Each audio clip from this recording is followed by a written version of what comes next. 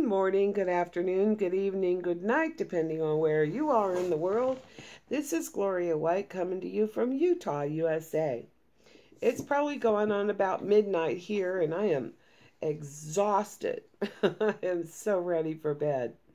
But I want to keep going with our study in the Psalms. So I'm going to do this, and then I am going to go to bed. But first, I'm going to serve the Lord before I do that. So, Old Testament, King James Version of the Holy Bible, Psalm 46, and I'll read 46, 47, 48, 49, and 50, and then I'll go to Proverbs and read Proverbs chapter 8 in a separate video. All right, here we go. Psalm 46, to the chief musician for the sons of Korah, a song upon Al-Amoth, which means an abundantly available help. And so God is our refuge and strength, a very present help in trouble. Therefore will not we fear, though the earth be removed, and though the mountains be carried into the midst of the sea, though the waters thereof roar and be troubled, though the mountains shake with the swelling thereof. There is a river, the streams whereof shall make glad the city of God, the holy place of the tabernacles of the Most High. God is in the midst of her. She shall not be moved. God shall help her, and that right early. The heathen raged, the kingdoms were moved. He uttered his voice, the earth melted. The Lord of hosts is with us. The God of Jacob is our refuge. Come, behold the works of the Lord. What desolations he hath made in the earth. He maketh wars to cease unto the end of the earth. He breaketh the bow, and cutteth the spear in sunder. He burned the chariot in fire. Be still, and know that I am God. I will be exalted among the heathen. I will be exalted in the earth. The Lord of hosts is with us. The God of Jacob is our refuge. Psalm 47. To the chief musician, a psalm for the sons of Korah. O clap your hands, all ye people. Shout unto God with the voice of triumph. For the Lord Most High is terrible, or awesome. He is a great king over all the earth. He shall subdue the people under us, and the nations under our feet. He shall choose our inheritance for us, the excellency of Jacob, whom he loved. God is gone up with a shout, the Lord with the sound of a trumpet. Sing praises to God. Sing praises unto our King. Sing praises, for God is the King of all the earth. Sing ye praises with understanding. God reigneth over the heathen. God sitteth upon the throne of his holiness. The princes of the people are gathered together, even the people of the God of Abraham. For the shields of the earth belong unto God. He is greatly exalted. Psalm 48. A song and psalm for the sons of Korah. Great is the Lord, and greatly to be praised in the city of our God, in the mountain of his holiness.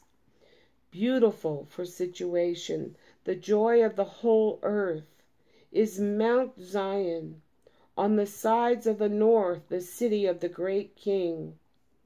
God is known in her palaces for a refuge. For lo, the kings were assembled, They passed by together. They saw it, and so they marveled. They were troubled and hasted away. Fear took hold upon them there, and pain as a woman in travail. Thou breakest the ships of Tarshish with an east wind. As we have heard, so have we seen in the city of the Lord of hosts, in the city of our God. God will establish it forever. We have thought of thy loving kindness, O God, in the midst of thy temple. According to thy name, O God, so is thy praise unto the ends of the earth. Thy right hand is full of righteousness. Let Mount Zion rejoice. Let the daughters of Judah be glad because of thy judgments. Walk about Zion and go round about her. Tell the towers thereof. And the towers are, count the towers thereof. Mark ye well her bulwarks. Consider her palaces, that ye may tell it to the generation following. For this God is our God forever and ever. He will be our guide even unto death. Man, amazing. To the chief musician, a psalm for the sons of Korah. Hear this, all ye people, give ear, all ye inhabitants of the world, both low and high, rich and poor together. My mouth shall speak of wisdom, and the meditation of my heart shall be of understanding. I will incline mine ear to a parable or a proverb. I will open my dark sayings or riddle upon the harp. Wherefore should I fear in the days of evil, when the iniquity of my heels shall compass about me, or surround me? They that trust in their wealth, and boast themselves in the multitude of their riches, none of them can by any means redeem his brother, nor give to God a ransom for him. For the redemption of their soul is precious or costly, and it ceaseth forever. That he should still live forever and not see corruption or the pit. For he seeth that wise men die, likewise the fool and the brutish person or the senseless person perish, and leave their wealth to others. Their inward thought is that their houses shall continue forever, and their dwelling places to all generations. They call their lands after their own names. Nevertheless, man being in honor abideth not, or does not endure. He is like the beasts that perish. This, their way is their folly, the way of those who are foolish. Yet their posterity approve their sayings. Like sheep they are laid in the grave. Death shall feed on them, and the upright shall have dominion over them in the morning, and their beauty shall consume or be consumed in the grave or Sheol from their dwelling. But God will redeem my soul from the power of the grave, and he shall receive me. Be not thou afraid when one is made rich, when the glory of his house is increased. For when he dieth, he shall carry nothing away. His glory shall not descend after him. Though while he liveth he blessed his soul himself. And men will praise thee, when thou doest well to thyself. He shall go to the generation of his fathers. They shall never see light, or the light of life. Man that is in honor and understandeth not is like the beasts that perish. And my Annie has treats something in the bedroom, and I'm not quite sure what it is.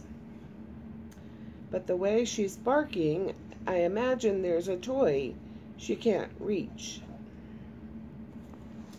But she's trying very hard. I can hear her working at it. A Psalm of Asaph, Psalm 50. The mighty God, even the Lord, hath spoken, and called the earth from the rising of the sun unto the going down thereof. Out of Zion, the perfection of beauty, God hath shined. Our God shall come, and shall not keep silence. A fire shall devour before him, and it shall be very tempestuous round about him.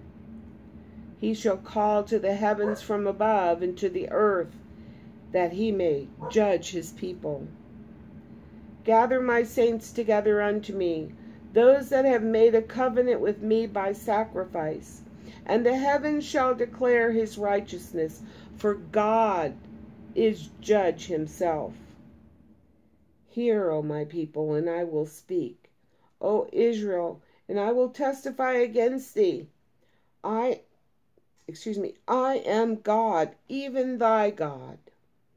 I will not reprove thee for thy sacrifices or thy burnt offerings to have been continually before me. I will take no bullock out of thy house, nor he-goats out of thy folds. For every beast of the forest is mine, and the cattle upon 1,000 hills. I know all the fowls of the mountains, and the wild beasts of the field are mine. If I were hungry, I would not tell thee, for the world is mine, and the fullness thereof. Will I eat the flesh of bulls, or drink the blood of goats? Offer unto God thanksgiving, and pay thy vows unto the Most High. And call unto me in the day of trouble. I will deliver thee, and thou shalt glorify me. But unto the wicked God saith, What hast thou to do to declare my statutes, or that thou shouldest take my covenant in thy mouth? Seeing thou hatest instruction, and casteth my words behind thee. When thou sawest the thief, then thou consentedst with him, and hast been partaker with adulterers. Thou givest thy mouth to evil, and thy tongue frameth deceit. Thou sittest and speakest against thy brother. Thou slanderest thy own mother's son. These things hast thou done, and I kept silence.